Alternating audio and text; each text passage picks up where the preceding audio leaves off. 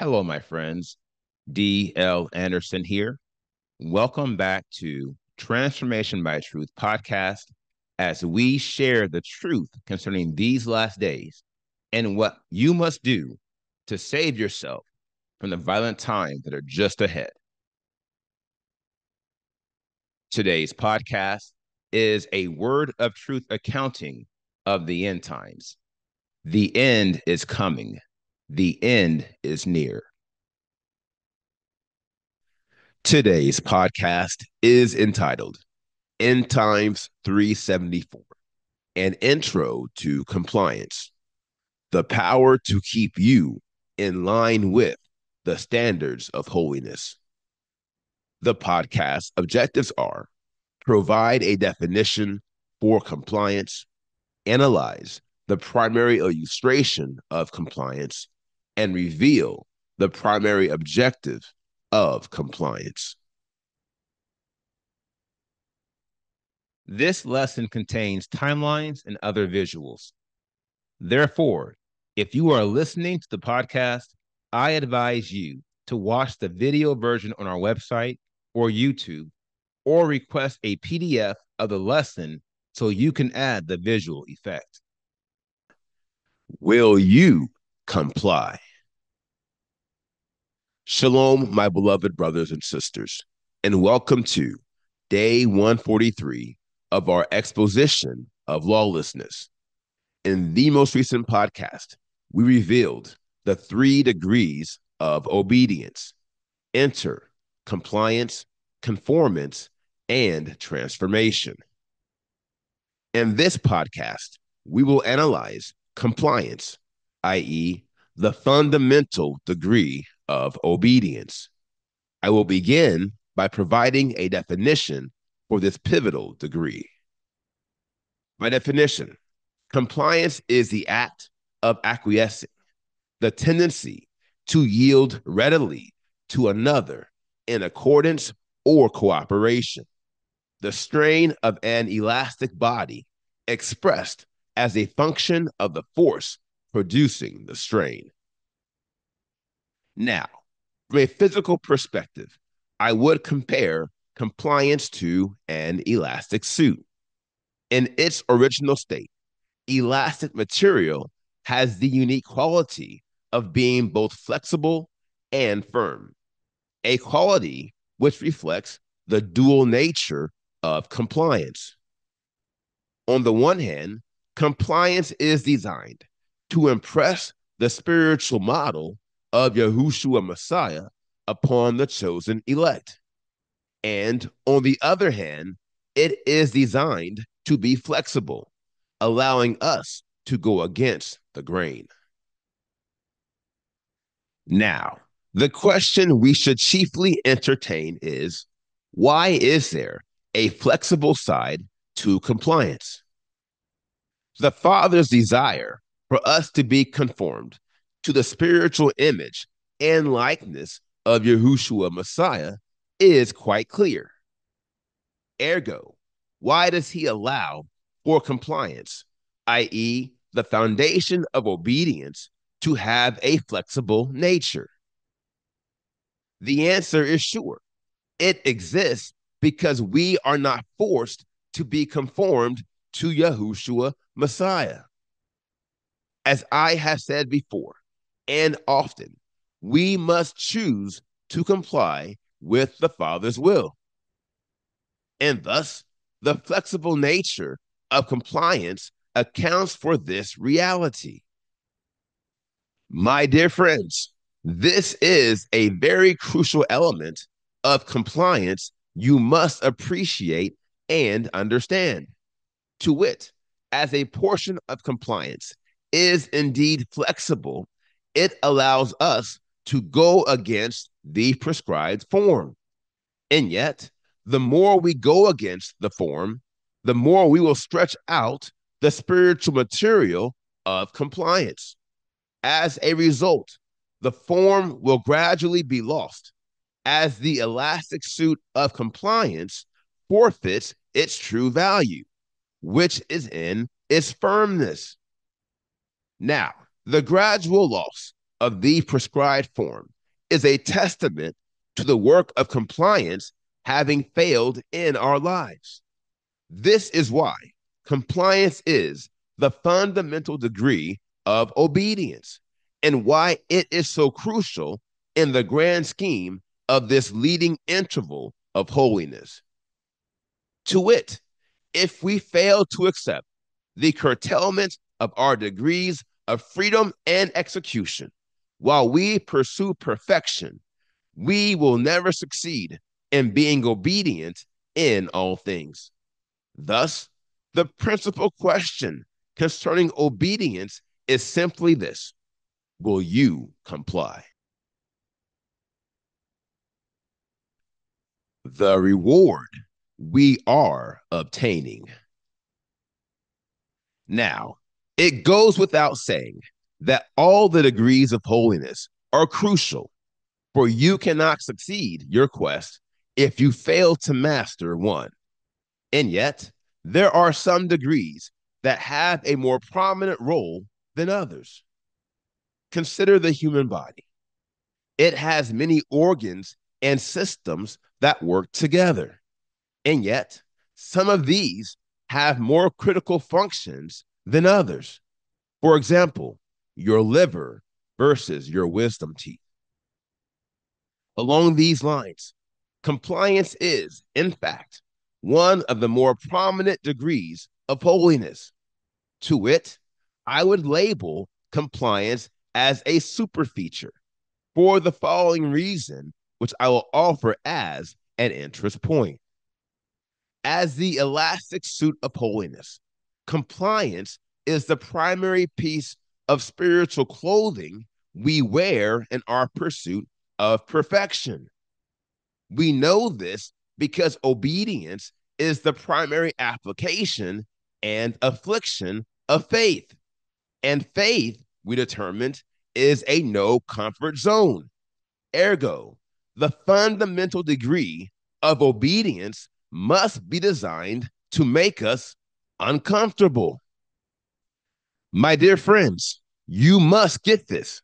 Right off the bat, the Father is telegraphing the fact that the quest for holiness is not intended to be comfy cozy. And so, if it is a cakewalk you are after, you are surely in the wrong place. You, my friend, are running the wrong race. All the same, this reality does not suggest the purpose of the Father's will is to make us uncomfortable. Quite the contrary. The purpose of the Father's will is to save us from perishing and from experiencing the eternal damnation of sin. Hence, the question of the hour is this: why will we notice a sharp increase in our levels of discomfort as we initiate our quest for holiness? The answer is sure. It is because we are in our worst spiritual shape in the leading frames of our quest. Therefore, the levels of discomfort will be high, and they will continue to be high until we begin to grow into a healthy spiritual state. Look at it this way: when an athlete prepares for the Olympics, working his or her best to achieve peak physical conditioning, they will push themselves very hard, treating their bodies very harshly for the hope of faring well in the Olympics.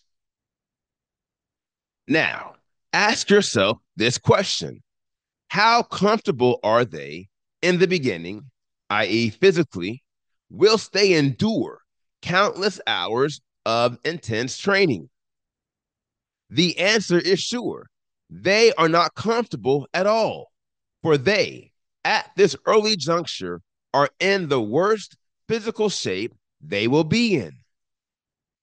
My dear friends, I can attest to this matter, having experienced terrific discomfort, soreness, and the like as I work to achieve physical goals related to endurance, speed, and strength.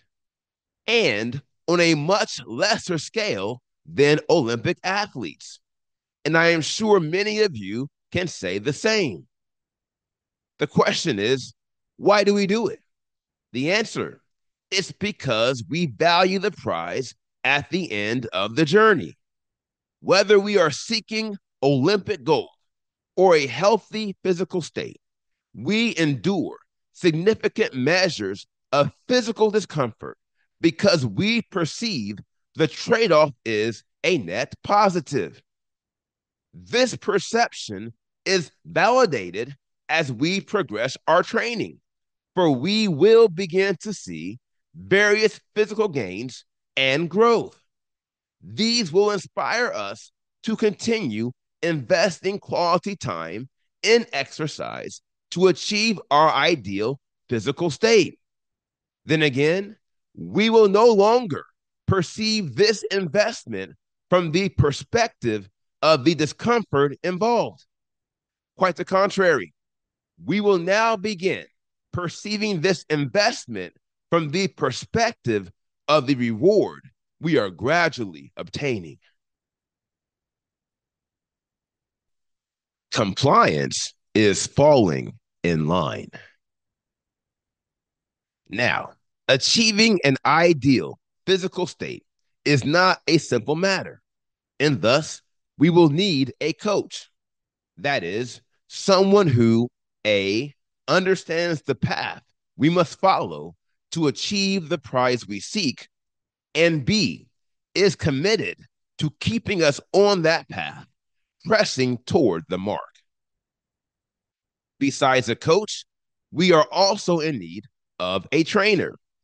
A trainer is a piece of clothing that is used to provide support for a specific activity, with a focus on ensuring we maintain the appropriate posture required to endure the stress and the strain of the activity. This speaks clearly to the purpose of compliance. To wit, compliance is our trainer. It is a spiritual force which keeps us in the way of holiness, no matter how uncomfortable we become, which is why the Spirit has led me to label it as an elastic suit. Here lies the inflection. To wit, your trainer will empower you to acquire the spiritual form required to align you with every standard of holiness. In effect, your trainer will set the tone for how you must walk in the way of holiness. And as you follow it, you will no longer experience terrific measures of discomfort and stress. Quite the contrary, for your trainer is unique to you. It has been designed according to your destiny, and thus, the longer you wear it, you will find it to be a perfect fit. Now, this speaks to the primary objective of compliance in our quest.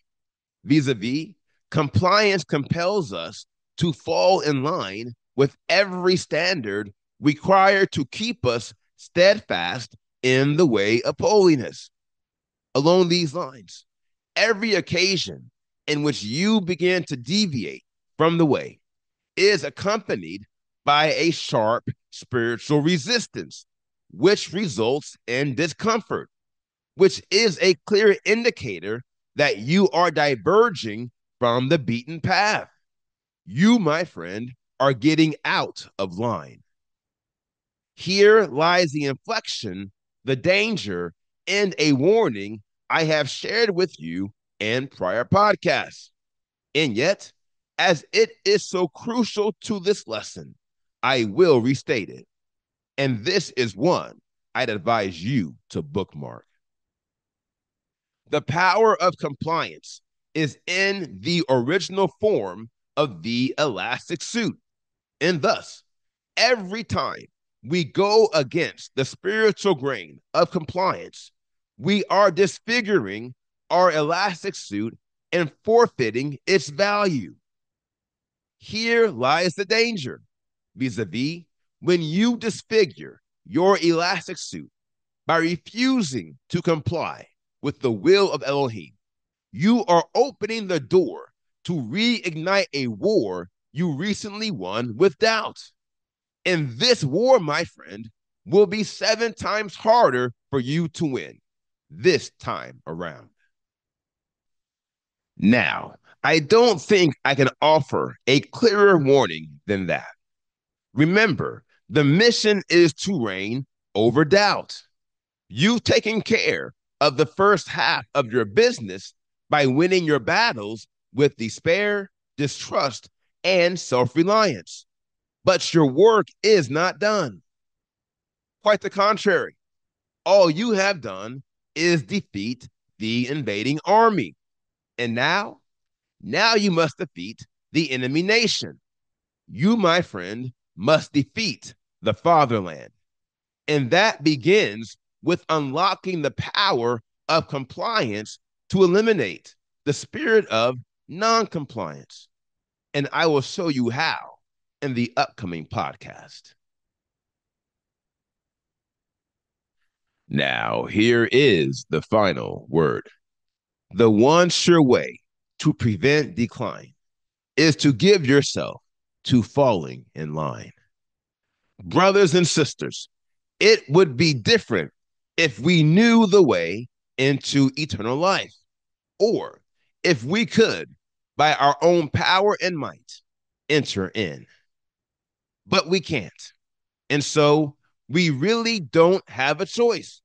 We can fulfill the desires of our Creator and live, or we can disregard them and die.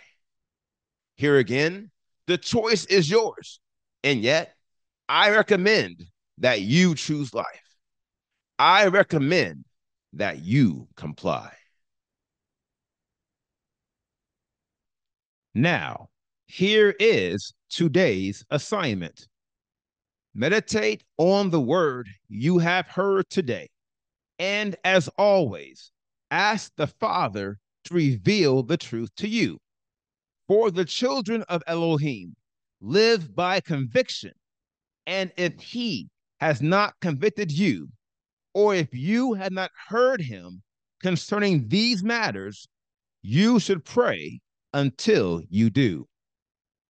Today, I want you to meditate on the word of truth I shared and prepare yourself for a powerful message as we show you the first of 3 steps you must take to seal the deal in forever maintaining your reign over disobedience and doubt. Now, here is what's next. We completed today's podcast, End Times 374, an intro to compliance. And the next podcast is entitled End Times 375, Your Victory Over Non-Compliance.